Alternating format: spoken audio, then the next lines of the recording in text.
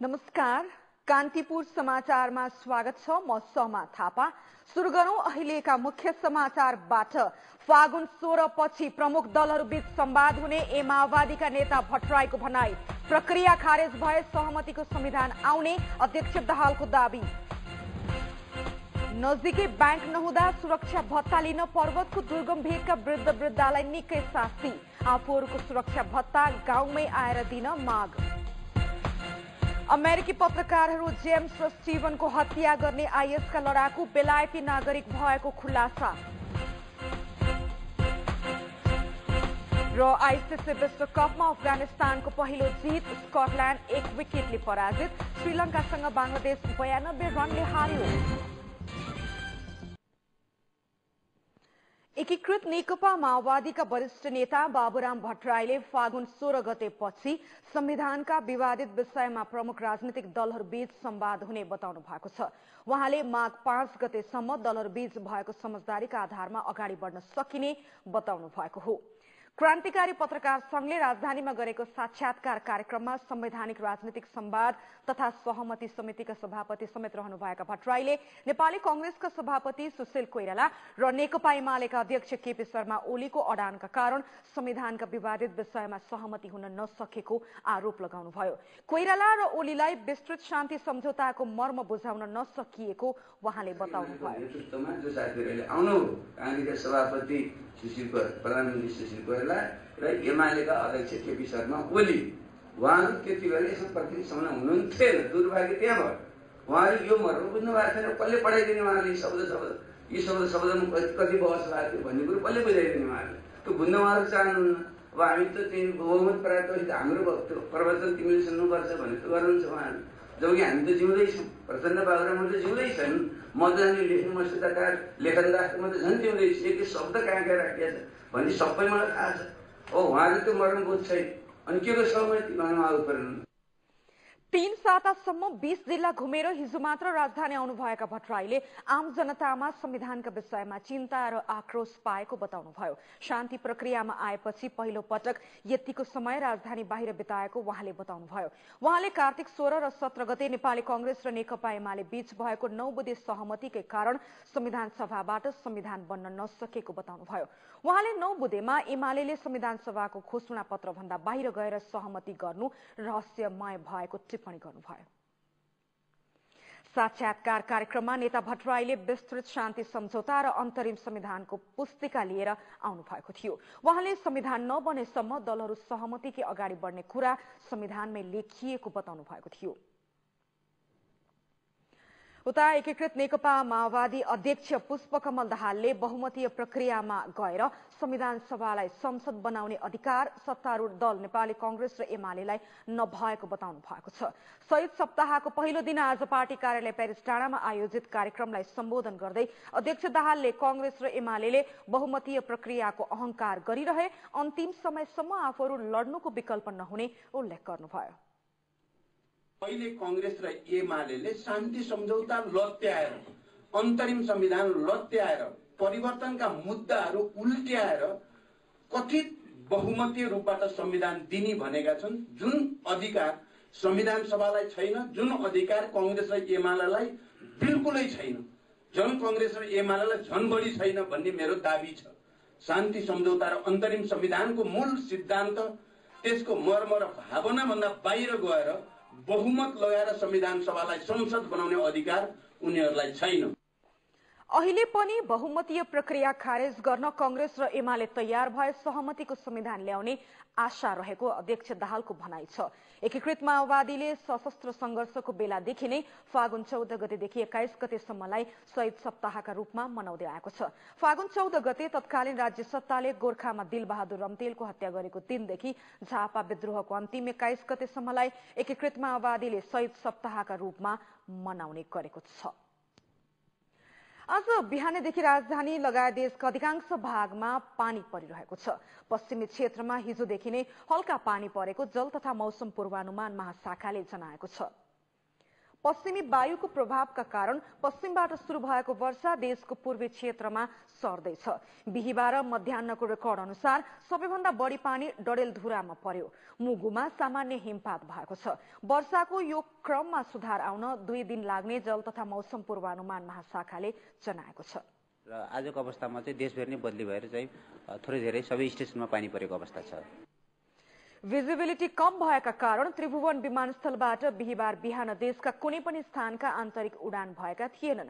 दिउँसोबाट भने सबैजसो उडानहरू सुचारू भएको जल तथा मौसम पूर्वानुमान महाशाखाले जनाएको छ। समाचार अझै बाँकी छन्, तर अहिले बेला भएको छ ब्रेकको। Reliance Cement, Lucky Jewelers, New Road, Kathmandu, Jagdamba Steel, Milestone School, Lagankhel, Lalitpur, Kailash Vikas Bank Limited, Pantene, Shikhar Shoe. बाकी समाचार को साथ में।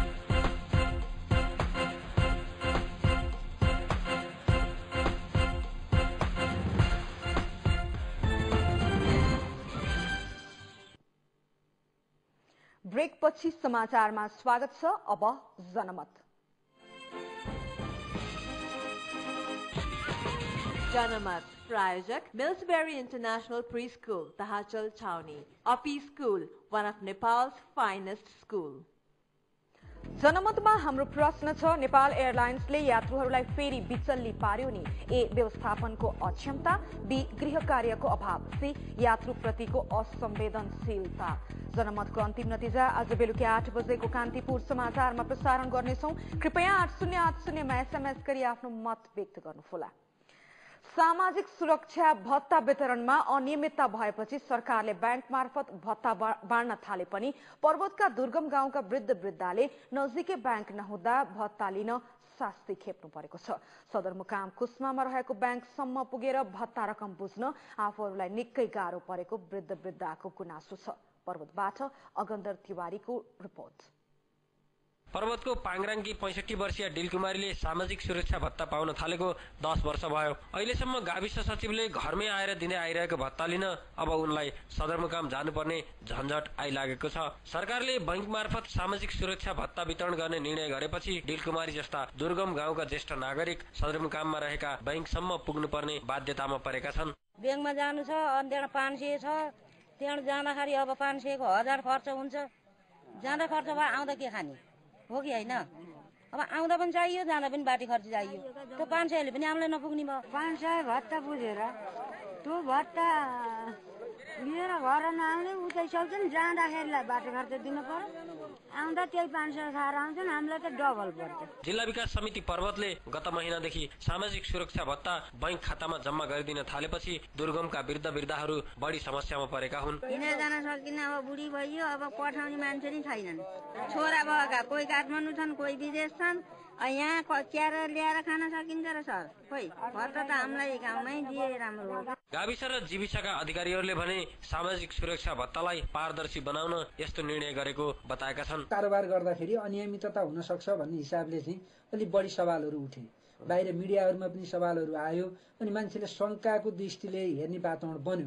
त्यसलाई चिर्नको लागि हामी फेरि अहिले 21औं शताब्दीमा छौं। हामी अहिले पनि के को क्यासको कारोबार गरिरहने। हामीले हाम्रो तलब पनि बैंक थ्रुले लिन्छ। र बैंकिङ प्रणालीमा ब्रेक पछि समाचारमा स्वागत छ। अब जनमत। जनमत प्रायोजक मिल्सबेरी इंटरनेशनल प्री स्कूल तहाचल छावनी, अपी school, one of Nepal's finest school। जनमतमा हाम्रो प्रश्न छ, नेपाल एयरलाइन्सले यात्रुहरूलाई फेरि बिचल्ली पार्यो नि। ए व्यवस्थापनको अक्षमता, बी गृह कार्यको अभाव, सी यात्रुप्रतिको असंवेदनशीलता। जनमतको अन्तिम नतिजा आज बेलुकी 8 बजेको कान्तिपुर समाचारमा प्रसारण गर्नेछौं। कृपया 8080मा एसएमएस गरी आफ्नो मत व्यक्त गर्नुहोला। सामाजिक सुरक्षा भत्ता वितरणमा अनियमितता भएपछि सरकारले बैंक मार्फत भत्ता बाँड्न थाले पनि पर्वतका दुर्गम गाउँका वृद्ध वृद्धाले नजिकै बैंक नहुँदा भत्ता लिन शास्ति खेप्नु परेको छ। सदरमुकाम कुस्मामा रहेको बैंकसम्म पुगेर भत्ता रकम बुझ्न आफूहरूलाई निकै गाह्रो परेको वृद्ध वृद्धाको गुनासो छ। पर्वतबाट अगन्दर तिवारीको रिपोर्ट। पर्वतको पाङराङकी 65 वर्षीय डिलकुमारीले सामाजिक सुरक्षा भत्ता पाउन थालेको 10 वर्ष भयो। अहिलेसम्म गाविस सचिवले घरमै आएर दिँदै आइरहेको भत्ता लिन अब उनलाई सदरमुकाम जानुपर्ने झन्झट आइलागेको छ। सरकारले बैंक मार्फत सामाजिक सुरक्षा भत्ता वितरण गर्ने निर्णय गरेपछि डिलकुमारी जस्ता दुर्गम गाउँका ज्येष्ठ नागरिक सदरमुकाममा रहेका बैंक सम्झाउँदै आएको छ। फागुन 14 गते तत्कालीन राज्य सत्ताले गोर्खामा दिलबहादुर रम्तेलको हत्या गरेको दिनदेखि झापा विद्रोहको अन्तिम 21 गतेसम्मलाई एकीकृत माओवादीले शहीद सप्ताहका रूपमा मनाउने गरेको छ। आज बिहानदेखि राजधानी लगायत देशका अधिकांश भागमा पानी परिरहेको छ। पश्चिमी क्षेत्रमा हिजोदेखि नै हल्का पानी परेको जल तथा मौसम पूर्वानुमान महाशाखाले जनाएको छ। पश्चिमी वायुको प्रभावका कारण पश्चिमबाट शुरू भएको वर्षा देशको पूर्वी क्षेत्रमा सर्दैछ। बिहिबार मध्याह्नको रेकर्ड अनुसार सबैभन्दा बढी पानी डडेलधुरामा पर्यो। मुगुमा सामान्य हिमपात भएको छ। वर्षाको यो क्रममा सुधार आउन 2 दिन लाग्ने जल तथा मौसम पूर्वानुमान महाशाखाले जनाएको छ। र आजको अवस्थामा चाहिँ देशभर नै बदली भएर चाहिँ थोरै धेरै सबै स्टेसनमा पानी परेको अवस्था छ। भिजिबिलिटी कम भएका कारण त्रिभुवन विमानस्थलबाट बिहिबार बिहान देशका कुनै पनि स्थानका आन्तरिक उडान भएका थिएनन्। दिउँसोबाट भने सबैजसो उडानहरू सुचारू भएको जल तथा मौसम पूर्वानुमान महाशाखाले जनाएको छ। समाचार अझै बाँकी छन्, तर अहिले बेला भएको छ ब्रेकको। Reliance Cement, Lucky Jewelers, New Road, Kathmandu, Jagdamba Steel, Milestone School, Lagankhel, Lalitpur, Kailash Vikas Bank Limited, Pantene, Shikhar Shoe, बाकी समाचार को साथ में।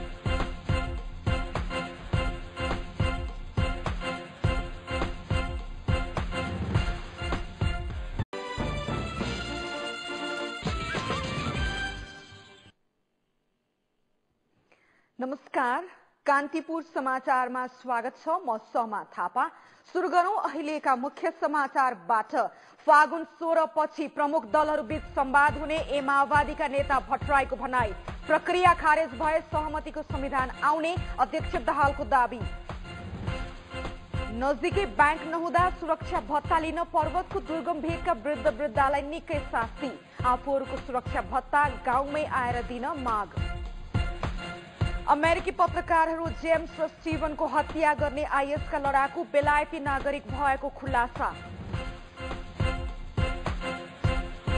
र आईसीसी विश्वकपमा अफगानिस्तानको पहिलो जित। स्कटल्याण्ड 1 विकेटले पराजित। श्रीलंकासँग बांग्लादेश 92 रनले हार्यो। एकीकृत नेकपा माओवादीका वरिष्ठ नेता बाबुराम भट्टराईले फागुन 16 गते पछि संविधानका विवादित विषयमा प्रमुख राजनीतिक दलहरूबीच संवाद हुने बताउनु भएको छ। उहाँले माघ 5 गतेसम्म दलहरूबीच भएको समझदारीका आधारमा अगाडि बढ्न सकिने बताउनु भएको हो। क्रान्तिकारी पत्रकार संघले राजधानीमा गरेको साक्षात्कार कार्यक्रममा संवैधानिक राजनीतिक संवाद तथा सहमति समितिका सभापति समेत रहनुभएका भट्टराईले नेपाली कांग्रेसका सभापति सुशील कोइराला र नेकपा एमालेका संविधानको पुस्तिका लिएर आउनु भएको थियो। उहाँले संविधान नबनेसम्म दलहरू सहमतिकै अगाडि बढ्ने कुरा संविधानमै लेखिएको बताउनु भएको थियो। उता एकीकृत नेकपा माओवादी अध्यक्ष पुष्पकमल दाहालले बहुमतीय प्रक्रियामा गएर संविधान सभालाई संसद बनाउने अधिकार सत्तारूढ दल नेपाली कांग्रेस र एमालेलाई नभएको बताउनु भएको छ। शहीद सप्ताहको पहिलो दिन आज पार्टी कार्यालय पेरिस डाँडामा आयोजित कार्यक्रमलाई सम्बोधन गर्दै अध्यक्ष दाहालले कांग्रेस र एमालेले बहुमतीय प्रक्रियाको अहंकार गरिरहे अन्तिम समयसम्म आफूहरू लड्नुको विकल्प नहुने उल्लेख गर्नुभयो।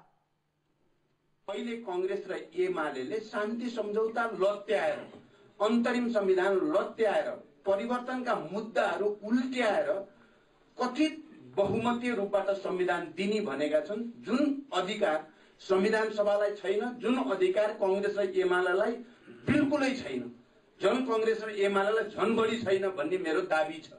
शान्ति सम्झौता र अन्तरिम संविधानको मूल सिद्धान्त, त्यसको मर्म र भावना भन्दा बाहिर गएर बहुमत लगाएर संविधान सभालाई संसद बनाउने अधिकार उनीहरूलाई छैन। अहिले पनि बहुमतीय प्रक्रिया खारेज गर्न कांग्रेस र एमाले तयार भए सहमतिको संविधान ल्याउने आशा रहेको अध्यक्ष दाहालको भनाइ छ। एकीकृत माओवादीले सशस्त्र संघर्षको बेलादेखि नै फागुन 14 गतेदेखि 21 गतेसम्मलाई शहीद सप्ताहका रूपमा अध्यक्ष केपी शर्मा ओलीको अडानका कारण संविधानका विवादित विषयमा सहमति हुन नसकेको आरोप लगाउनुभयो। कोइराला र ओलीलाई विस्तृत शान्ति सम्झौताको मर्म बुझाउन नसकिएको उहाँले बताउनुभयो। कांग्रेस सभापति प्रधानमन्त्री सुशील कोइराला र एमालेका अध्यक्ष केपी शर्मा ओली उहाँहरू त्यति बेला यसमा प्रतिनिधिसम्म हुनुहुन्थेन। दुर्भाग्य त्यहाँ भयो। उहाँहरू यो मर्म बुझ्नु भएको छैन। कसले पढाइदिने उहाँले यी शब्दमा कति बहस भएको थियो भन्ने कुरो कसले बुझाइदिने उहाँहरूले? त्यो बुझ्न उहाँहरू चाहनुहुन्न। अब हामी त त्यही बहुमत प्राप्त हाम्रो प्रवर्तन तिमीले सुन्नुपर्छ भन्ने त गर्नुहुन्छ उहाँहरू। जबकि हामी त जिउँदैछौँ। प्रचण्ड बाबुराम त जिउँदैछन्। मजाले लेख्नु मस्यताकार लेखनदासमा त झन् जिउँदैछ। एक शब्द कहाँ राखिएको छ भन्ने सबै मलाई थाहा छ।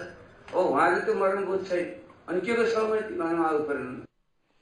3 सातासम्म 20 जिल्ला घुमेर हिजो मात्र राजधानी आउनुभएका भट्टराईले आम जनतामा संविधानका विषयमा चिन्ता र आक्रोश पाएको बताउनुभयो। शान्ति प्रक्रियामा आएपछि पहिलो पटक यतिको समय राजधानी बाहिर बिताएको उहाँले बताउनुभयो। उहाँले कार्तिक 16 र 17 गते नेपाली कांग्रेस र नेकपा एमाले बीच भएको 9 बुँदे सहमतिकै कारण संविधान सभाबाट संविधान बन्न नसकेको बताउनुभयो। उहाँले 9 बुँदेमा एमाले संविधान सभाको घोषणा पत्र भन्दा बाहिर गएर सहमति गर्नु रहस्यमय भएको टिप्पणी गर्नुभयो। साक्षात्कार कार्यक्रममा नेता भट्टराईले विस्तृत शान्ति सम्झौता र अन्तरिम